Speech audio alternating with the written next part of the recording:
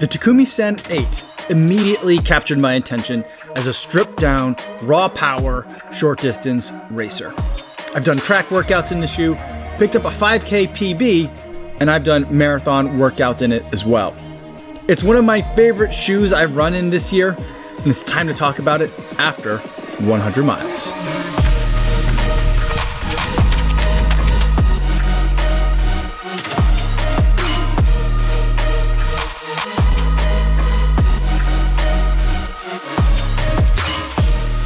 Yo, what's going on everybody? Today I want to talk to you about the Takumi Sen 8 after 100 miles, but before that, I do want to go over some disclosures. This is a pair of shoes that I purchased myself. No one sent it to me, no one's paying me to make this video, and no one's gonna get a chance to preview any of my footage or my thoughts before you guys get a chance to see this video on YouTube. So with that disclosure out of the way, let's talk about the Takumi Sen 8 after 100 miles. First, let's talk about how I've been using the shoe. I've been using it as a 5K, 10K racer type of shoe. So it's not a marathon super shoe, but it's a super shoe geared more towards people who are doing road races and distance races, but not necessarily the full marathon distance. Generally, Light Strike Pro is a little bit on the dense side when it comes to super foams, but it still gives plenty of cushion, and the real upside of it all is that it has a lot of pop. So you're getting a lot of that compression, decompression that's happening very quickly. I think there's a little bit more decompression than there is like soft compression in there, and that's why I call it a little bit more dense, but it's not a stiff shoe by any means. There's cutouts in the shoe that kind of not only save weight, but also help the shoe bend a little bit easier, so that way you can get through that first strike, load the foam and the carbon rods as intended, and then really get a lot of spring back for each consecutive step. As far as those energy rods go, I don't think in the Takumi Sen that they're full carbon like they might be in the Adios Pro 3 or in the Prime X. The colors kind of tell you the difference. I think they're color coded. These are gray, so I think that there's a little bit of some other materials in here. I don't even know if there's any carbon in them at all, but they serve kind of the same purpose as a carbon fiber plate, or in some other instances like as a nylon shank or a carbon mix type of shank or plate that might be in the shoe, where it helps provide a little bit of stability for the shoe and also gives that foam something to really work with in terms of that pop off. It's light and airy, the upper is super breathable, and it's great for those hot summer track sessions and other 5K workouts. If I'm on the track and don't necessarily want to get into some spikes, but I want a fast shoe, the Takumi Sen 8 is one that I will very easily reach for. It's probably my favorite kind of track non-spike shoe. Not that I love the track or spend that much time on there, but when I'm out there, this is probably high on the list for shoes that I'm gonna bring. It's a low enough stack height at 33 millimeters in the heel with a 6 millimeter drop to be able to handle some of those sharper corners that you might see whether you're on a track or whether you're on a 5K road course that has a couple of hairpin turns. It's also really lightweight at just 6.5 ounces and 185 grams, so it definitely feels like a shoe that you want to take for those shorter, faster runs, those kinds of runs where you're really going to be digging deep and suffering. The shoe is lightweight and lets you really turn over those legs. I've even used it for a couple of my marathon workouts too, but I usually wouldn't reach for it if it's kind of like a long run with some marathon paces in there. Really, if I'm going to use this in part of my marathon training, I'm looking at it for the kinds of workouts that I might do when I'm, say, 5K or 10K training or half marathon training, where I'm going to be running faster than marathon pace, faster than threshold pace, or threshold pace is kind of like the minimum kind of speed of a workout that I would look at for the Takumi Sen 8, regardless of kind of what ultimate race I'm training for.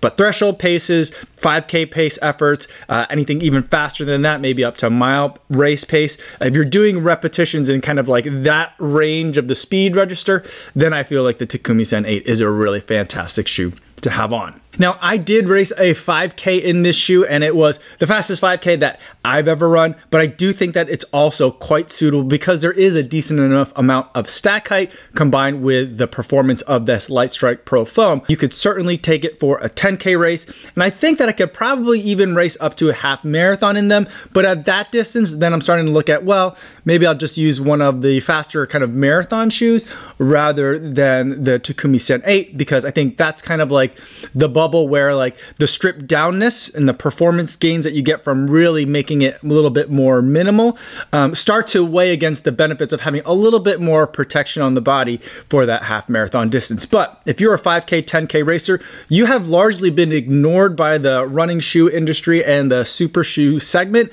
but this is definitely a shoe that you should look at because I think it's tuned specifically for you runners out there. Now let's talk about the wear and tear. And this, I think, is quite possibly the best value in racing or super shoes that exists on the market today. I normally don't talk about prices too much because, like, at a certain point, they're all just expensive shoes and you got to find the one that really works for you. But this one, really, the pricing is like really peculiar, so I'll talk about it a little bit here.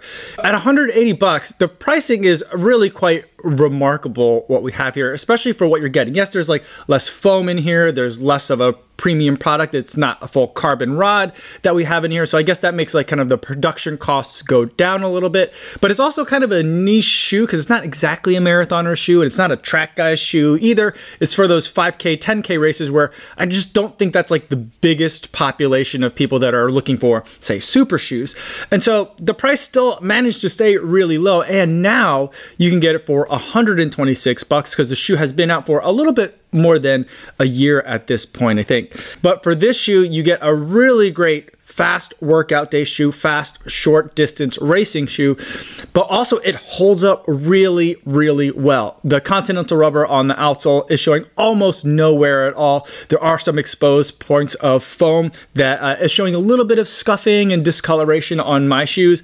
But other than that, it's really hard to tell that this shoe has hardly any miles in it at all. And that also is replicated in the performance of the foam. I think that Lightstrike Pro is one of the more durable super shoe foams. I know those two where don't tend to go together, but I feel like the Lightstrike Pro tends to retain its qualities for a really long period of time, and that's certainly what's happening in the Takumi Sen 8. I still feel like it's a really fast, aggressive race day type of shoe for those shorter races where I really want to have fast turnover, a lightweight shoe, and a lot of pop from the foam and carbon. And I'm still getting all of that even at 100 miles in this race day shoe. Now, typically I will use like a super shoe up to like 150 miles of racing, and then it becomes only like a workout shoe for me at that point. But at the 100-mile point right now, I still feel like there's a lot left in terms of the race life for this shoe. So for those of you guys who are doing those 5K, 10K racing and are looking for something that's a little bit of a better value, this is certainly one to look at, even at the full price of 180, but especially if you don't mind some of the colors and sizes that are left at 126 on the Adidas website. I think that you guys are going to be really happy. Now, I don't test a lot of 5K, 10K race specific shoes. In fact, there's not really that many that are specifically purpose built for this kind of like range of distances, but I'm hard pressed to think about another shoe that could be better at doing what the Takumi Sen 8 does better than the Takumi Sen 8. So those are my thoughts on this shoe after 100 miles. Let me know in the comments if you have any other questions, or better yet, stop by the live stream that I do Monday through Friday right here on YouTube. I'd love to talk to you guys in the chat. That's all I have for today, everybody. Thanks so much for making it all the way to the end of this video. Hopefully you guys are staying safe out there on your runs, and I will see you in the next one. Yo, what's going on?